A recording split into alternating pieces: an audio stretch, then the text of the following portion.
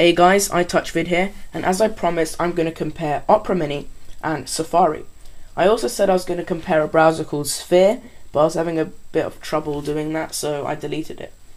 So anyway, what I'm going to do, I am going to do a speed test using BBC News and just doing a quick Google search, and I'm going to show you my favourite feature from the browser. And what I've also done, I have cleared the cache, the cookies, and the history to make it a proper fair test. So here is Opera Mini. My favourite feature of Opera Mini just comes straight up on your home screen. It is this speed dial. What it lets you do is add your favourite websites onto it. But when you first get Opera Mini, you'll have loads of junk speed dials all full up. So if you want to delete them, you just hold on them until this comes up and it says clear or edit. So you can delete it or edit the link for a different website. If you want to add the new one, you just press this plus and it says enter address. You just enter a new address and it will appear on there, so I can put like Twitter or my YouTube page. So there is BBC News. If I try and load that, let's see how long it takes. And just to let you know, I am on my Wi-Fi connection is really low upstairs, which is where I am right now. So as you can see, that was really fast. What it does, it uses its compression technology. Basically, it sends the website to their server, then it compresses all the text and the images, and you can even set the image compression to low quality, but it's still on high quality, so it can make it even faster. So one downside to it is it doesn't have pinch and zoom, which I really like in Safari. What you have to do, you have to just hold on a piece of the web page and it will zoom into that, but the only problem is you can't zoom anymore. So scrolling around is, as you can see, it's not as fluid or smooth as in Safari. It looks a bit rough around the edges, but it is a lot faster at loading the pages. And as you can see, if I just scroll down, you don't see any of that checker boxing that happens in Safari, where you see those like weird squares where the page hasn't loaded yet. And what you can do, you can hold on a piece of text and you can press select text. Then you can select some of the text and you can copy it and search it in the Google search, which is really useful. Okay, next I am going to do a Google search. And the good thing about the search box, you can also change it to stuff like Amazon, eBay, Wikipedia, even manage the search engine. So I just want to do a Google search for something like test and press search. Let's see how long that takes.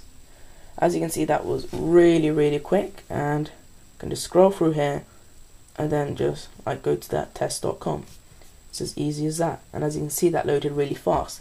One thing I like about Opera is this sort of full screen browsing. Sphere had proper full screen browsing, but it's not really working at the moment. But as you can see, it doesn't have that weird bar at the bottom. You can by just pressing that, and then if I tap here, whoops, that zoomed it in, and then if you tap here, it goes back. And if I show you the back button, which I really like, the back and forward buttons are really fast. They save the web page in your cookies, not just like Safari or anything else does.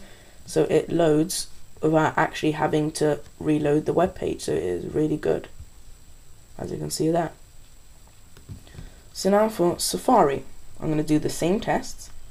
And Safari, I don't really have a proper favorite feature, but I just like the UI a lot. It's just a lot cleaner and smoother. So it's already started loading news.bbc.co.uk, and as you can see, it's taking a lot longer than it did on Opera, because it has to load the whole web page just like you're on a computer. What Opera does, it compresses it specially for a mobile device. So it's starting to load, and what Opera does, it loads the whole web page at the same time. Safari loads different elements, so first load the text, then it will load like the CSS, then the images, then like videos, and then other stuff that you might have, which slows it down a lot because Opera just bundles them all into one. So the first thing you'll see when you're loading the page is like the text and like the CSS, then the images start coming in, and then if there's any flash videos on there, which obviously the iPod can't play, but it still has to load them. But as you can see, I can already start browsing it. And the zooming, you can just do pinch and zoom, or if I completely zoom out, you can do tap zoom, so I can tap in a certain place and it will zoom in. As you can see, the scrolling is very good, but as you can see, you saw that checker boxing a minute ago, and it's because the page isn't properly loading. So, as you can see, it's really fluid and really good and easy to use.